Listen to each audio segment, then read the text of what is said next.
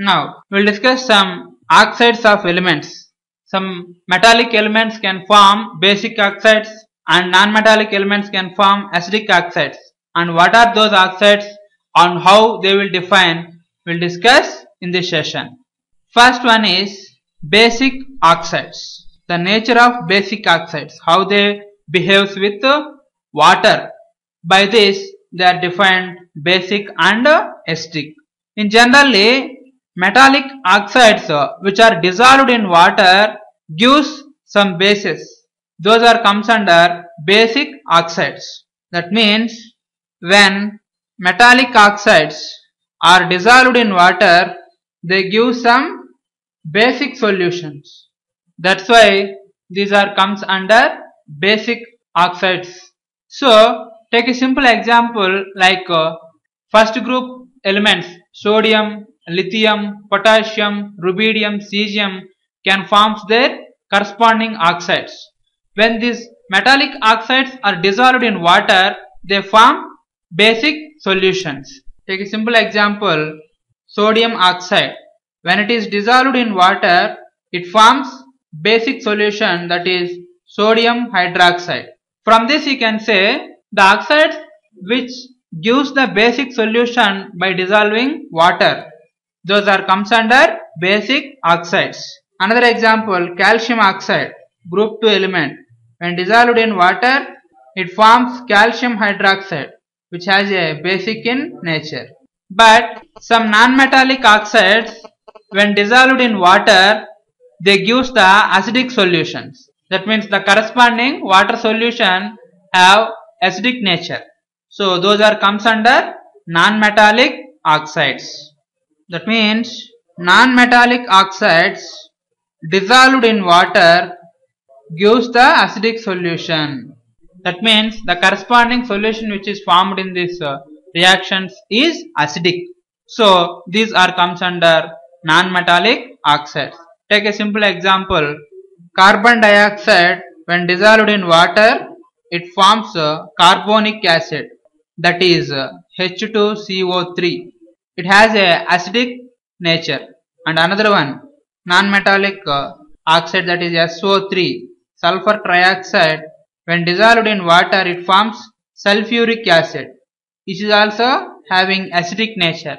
So this non-metallic oxides when dissolved in water, they forms the corresponding acidic solutions.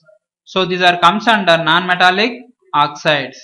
But some acids are formed for the non-metallic oxides. Some bases are formed for metallic oxides.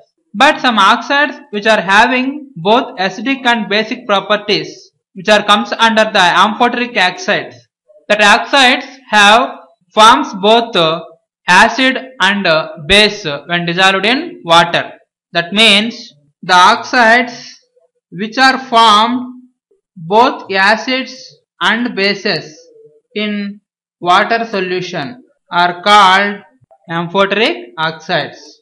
Take a simple example, aluminium oxide, beryllium oxide, zinc oxide, stannic oxide, like this. That is aluminium oxide which have amphoteric nature, beryllium oxide, zinc oxide, stannic oxide, arsenic oxide. These all are comes under amphoteric oxides. That means when these dissolved in water, it forms both acidic and basic characters. Now we will see how these metal oxides which are having both basic and acidic natures is varies in periods and groups. How these are varies in periods and groups. This variation is depends again on electronegativity and electropositivity of the elements. Electronegative elements does not wants to lose the electrons, so which are having non-metallic character. So in the period, as you move from left to right, the nature of acidic is increases in the period.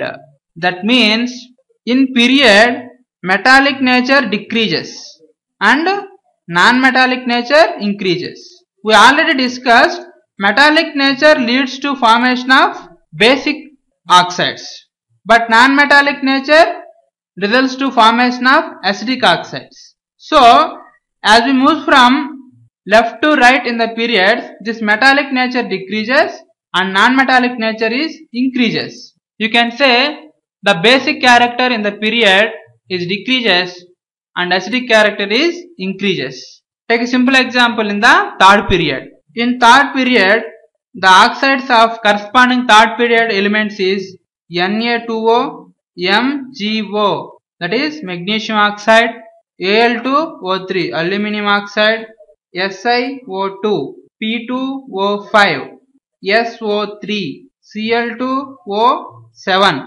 These all are corresponding oxides of a third period.